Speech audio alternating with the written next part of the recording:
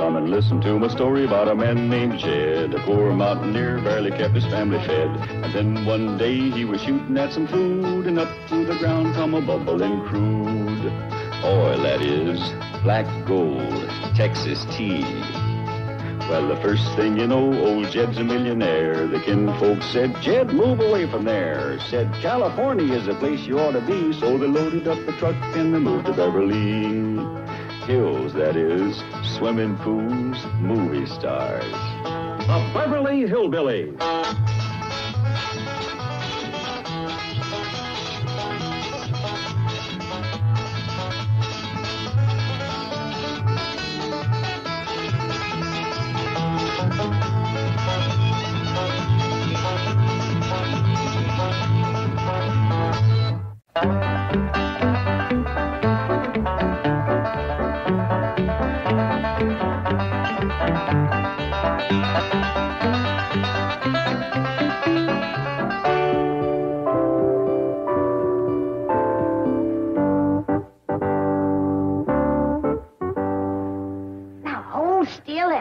We want this wedding dress to fit just so.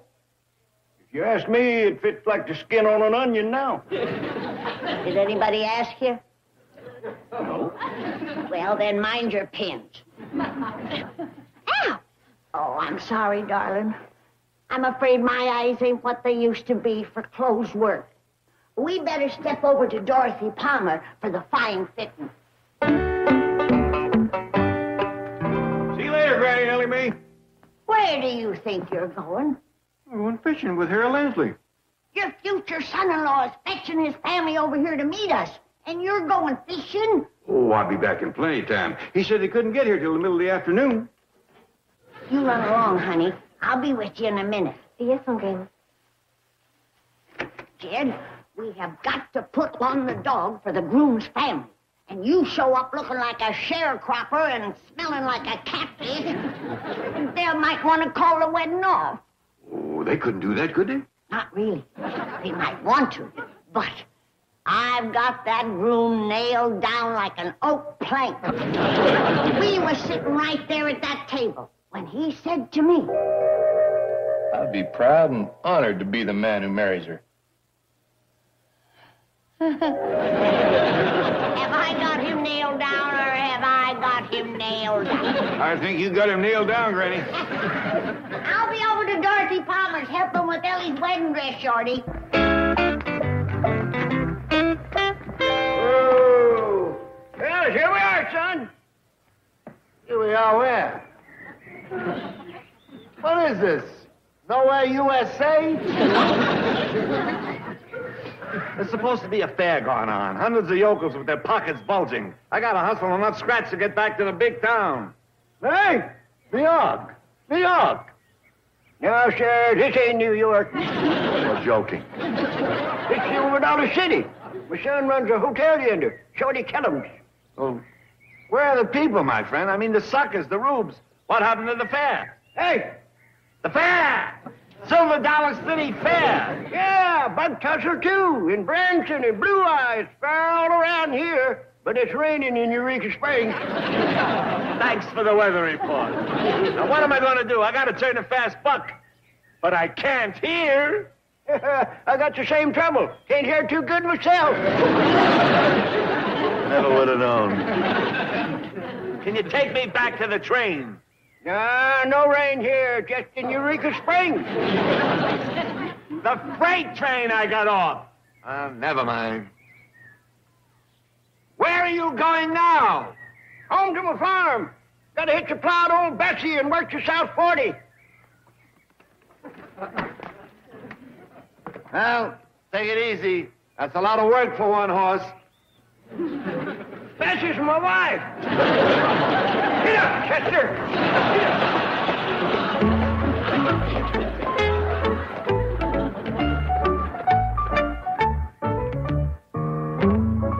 Well, the price is right. If I had the 50 cents.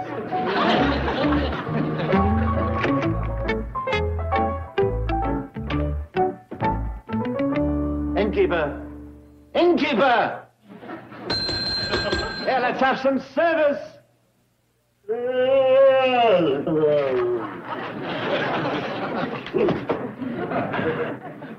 You woke me up out of a sound sleep.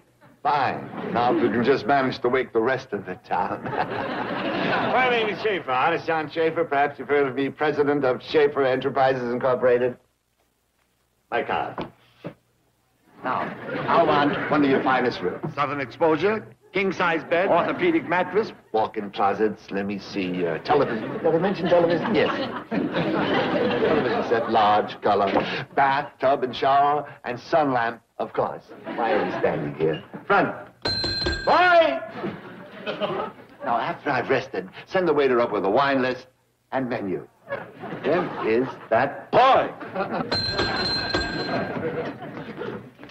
Now, here you are, son. Now, I want you to take my luggage up to the presidential suite. Hey, that is a nice gesture, employing Boy Scouts. Now, I know you're not supposed to accept tips, my son, but at the end of my stay, I'll speak to your troop leader and recommend you for a merit badge. Now, you, remind me. She ain't a Boy Scout. She's a girl. Oh, pardons. At the end of my stay here, I'll buy a box of your cookies. I am not a Girl Scout. This happens to be the uniform of a bird watcher. Oh, excellent. Remind me to buy some eggs from her. I do not sell eggs. I am a secretary, sir. I told you, mister, I don't have any empty room. I don't believe you heard the name correctly. Schaefer. The New York Schaefer. Well, that name opens doors at the Ritz in Paris, the Dorchester in London, the Palazzo in Rome. Apparently you come from a family of doormen. Funny! Tell me, my dear, are you open for a secretarial position? I may be. Take it. Press the luggage. Don't just stand there. Move it. Move it. The luggage. Mister, I told you I ain't got no vacancy. Well, then eject someone. Create a vacancy for the new owner.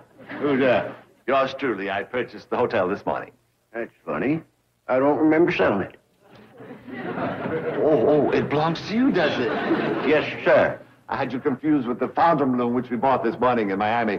I buy so many hotels. Well, we'll close the deal after I've rested and properly advised the luggage there.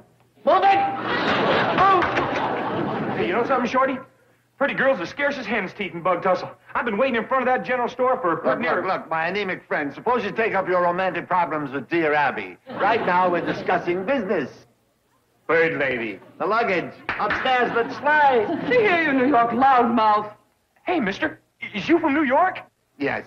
Now, about my accommodations. I always wanted to meet somebody from New York, and now I'm shaking his hand. Wait, the hand, you're crushing it. Genuine New Yorker from New York City, golly! How do you make it let go? Intro! Think you're hurting the city feller's hand. Oh, gee, I'm sorry. Always wanted to go to New York. Hey, tell me about it. Later, lad. Is it really as big as they say? Them skyscrapers real big? Why don't you wait in the woods? Now, Sparrow Girl. The luggage. Get it yourself. I have seen some noisy birds, but none to compare with the vulgar-throated, brown-tufted Manhattan four-flutter. Touchy little thing. Hey, mister, I'll tote your bags up to your room for you. Hold on, Jethro. I ain't got no empty room for this feller. You don't by any chance happen to have a larger bird's nest, preferably one with running water. Hey, mister, you can stay in my room if you don't mind sleeping betwixt Uncle Jed and me. Fix what in room? Uncle Jed and me. I'll even sleep in the attic if you'll take me to New York with you. No, forget it, kid. Hey, but mister, New York's where I belong. I'm a big city fella at heart. Sure you are. Look, kid, go play with the frog, huh? Hey, but mister, I'm not like the rest of my family. They's a bunch of hicks and rubes. I'm smart. I got a 6th grade education. Well, remind me to send you a fountain pen. Now blow, will you, kid? Hey, but wait. What is it? What? You won't even have to pay my way to New York. My Uncle Jed's got $85 million. Swell, I'll send up a flare. Doggone it. What was that you just said? Doggone it. Oh, ahead of that. You don't have to pay my way. Between that and doggone. My Uncle Jed's got $85 million. Glad to see you. Is this boy on a level? I mean, this isn't the Silver Dollar City Funny Farm, is it?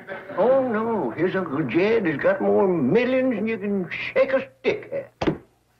The luggage to the room, boy. Send up a menu and a large stick. Tell me more about your family. Well, besides Uncle Jed, there's Granny and Ellie. Beautiful people, I'm sure. You gonna take me to New York with you? I intend to take the entire family. Diggity dog! Diggity dog! Just think of that. See where you came up with that? I'm thinking, this kid's a natural racker to that. Funny. Look, you must teach me more of those funny expressions. Huh? Funny.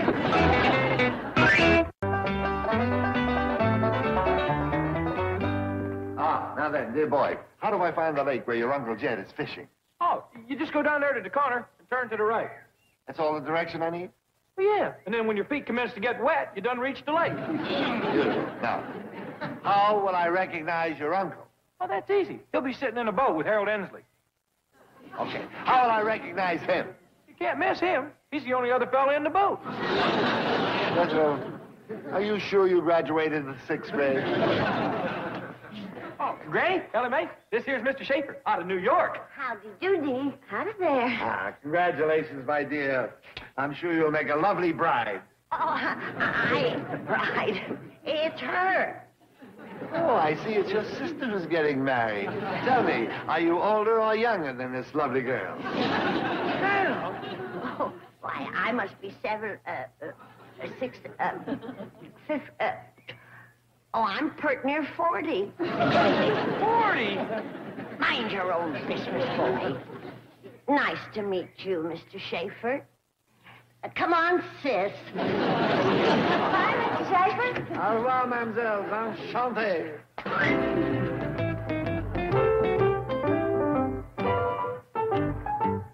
Mr. Clampett! Jed Clampett! Who's that calling you, Jed? It sure ain't a bass. They don't know me today. Mr. Clampett! I want to talk to you. There he goes again. Maybe we better drift in and see what he wants. Oh, Shorty, if you thought Ellie was pretty this morning, you should have seen her after Dorothy Palmer took a few tucks in her wedding dress. Dang to her, did it, Granny? Oh, like she was poured into it. You know, I'd give that Matthew a run for his money if I was a few years younger and a few feet taller. Howdy, Granny. Shorty. Howdy, Matthew. Makes it a few feet wider, too. My, you look nice, son. Where's the family? They'll be along pretty soon. The children were visiting their grandmother, so I left a note for my wife to bring them later. You're who? My wife. Did he say his wife? Did you say your wife? Yes. You did? Matthew, tell us. Didn't you say in this very hotel and on that very same spot that you would be proud to marry my granddaughter, Ellie Mae Clampett? Yes, ma'am. Did he say yes, ma'am? Did you say yes, ma'am? Yes, sir. Yes, sir. You said yes, ma'am. Then how in blue blazes can you marry Ellie Mae when you've done got a wife and kids? I marry people all the time. I thought you knew. I'm a preacher.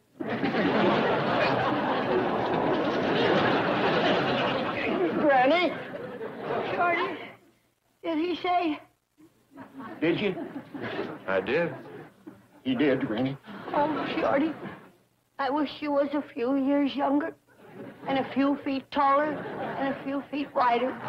So I could marry Ellie? No, so you could throw this parson out of the window.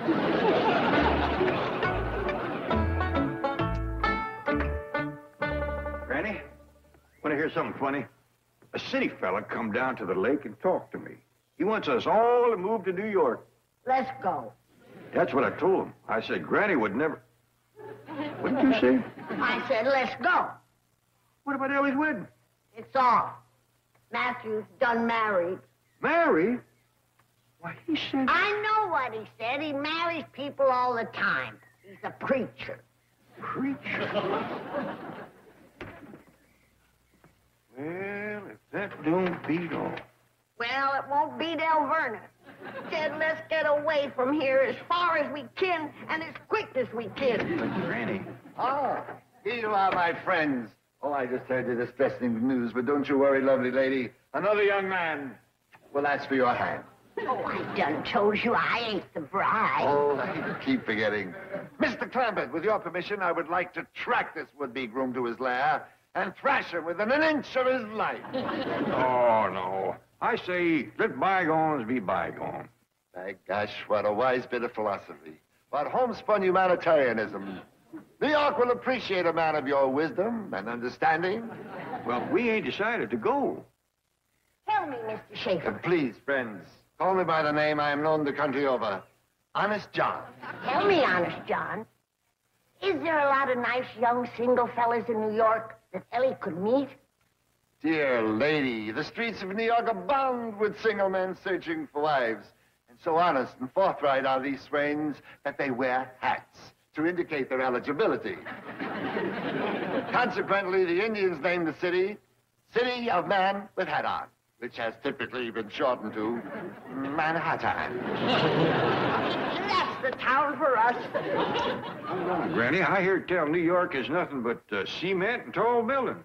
We kind of cotton to the open country. Well, it just so happens that right in the middle of Manhattan, there is a paradise of open fields, meadows, trees, brooks, and lakes known as Central Park. And I'm willing to sell it to you at a sacrifice. It belongs to you, doesn't it? Left to me by my late lamented uncle, Sam Central. Let's buy it, Jed. We can live there. Ellie can get a husband, and we can raise some taters and corn and run a few cows and hogs and goats. Very fulfillment of my uncle's dream. He took it to his grave. Unfortunately, I am not a man of the soil myself. Well, Jed and me will farm it. Won't we, Jed? I reckon it wouldn't do any harm to look at it. We can be on a plane within the hour. Well, just give me time to tell Ellie Mae and Jethro to get packed. They's packed, and so am I. I reckon I'd best get busy. You're packed, too. Let's go. All right, come on, Mr. Schaefer. Honest John. Honest John.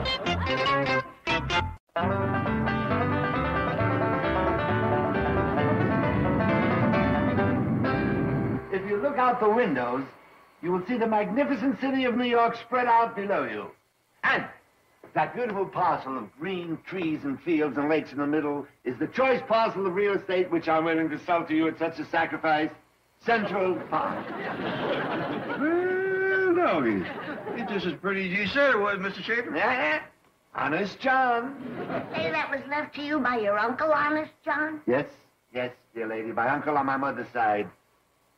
The late, great Sam Central. Looks like none of it's been plowed or planted. Virgin land, Mr. Clampett, awaiting only the touch of someone like yourself. A man of the soil. Sure will be good to work some land again. They wouldn't let us do no farming in Beverly Hills. Fools, short-sighted bureaucrats. Don't they realize that digging in the good earth and bringing forth the sustenance therefrom nourishes not only the body, but the mind and soul as well?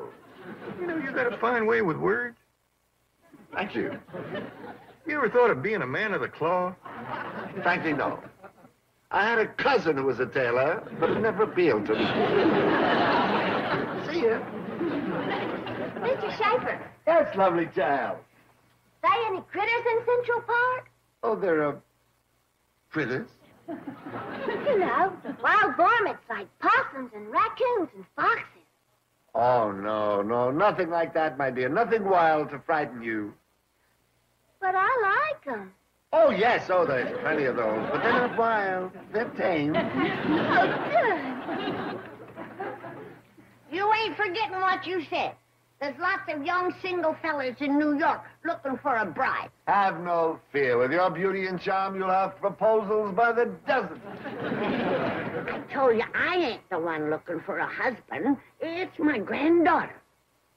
Oh, forgive me, my dear. My mind refuses to accept the fact that you're a grandmother. But my eyes tell me that you're a seductive love goddess. Oh, come on now. Let's hear the truth. Hey, you're a Dietrich, a Lamar, a Garbo. Oh, you don't have to get mean about it. I was complimenting you, my dear. Can I see you for a minute, Mr. Schaefer? Yeah, I'm here. Do you know any girls in New York? No, oodles of them. Any coarse girls? Some of the courses. Excuse me, we'll be landing shortly. Will you see that the young man fastens his seatbelt? Oh, an excellent idea. Have you any other restraining devices? Pardon? I'm on it, Nace. Just check the rest of the ward.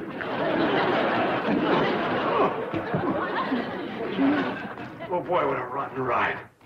What do they call you, a jackass? Thanks to you, I'm going to be the only passenger flying to Beverly Hills standing up.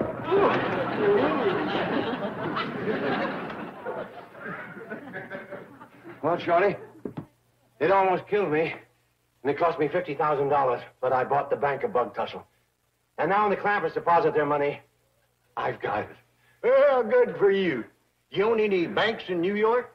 No? Why? Because that's where they're headed for. New York? The clampers? Yeah, city fella sold them a place called Central Park, and there's only way to see it. Your secretary left a message here for you. She's out bird watching. Mr. Drysdale? Where could he be? Mr. Well, fella, guess he ain't used to riding a jackass.